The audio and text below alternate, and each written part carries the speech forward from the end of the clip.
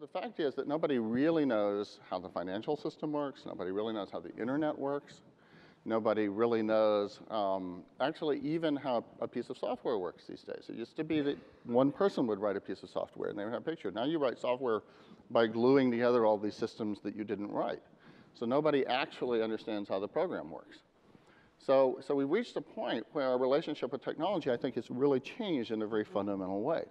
I think that there was the Renaissance was, the Enlightenment was actually all about, we could really have a rational set of rules and understand the world and control our world and, put rationality in place.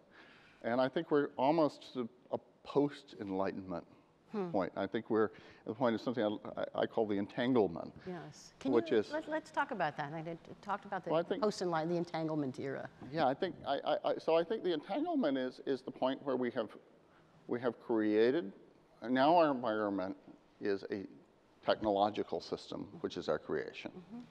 But in a sense, we have a relationship to it that's more like a relationship to the natural environment. I mean, when we lived in the jungle, we really didn't know how all of the, where all these animals and plants and so on came from, and we sort of made up stories and we worked out ways of sort of working out deals with them so that it worked, even though we didn't really understand them. And the whole Enlightenment was the idea that, well, we could shape our environment too. It could be designed, it could be what we want, it could have a set of rules. And so we're living with the consequences of our own rationality. Well, now, I think it's reached such a level of complexity that it's more like we're back to the jungle again. Technology is something to kind of negotiate with and sort of imagine, and we can force it to do something if we really concentrate on that, but then some unknown pops up over here.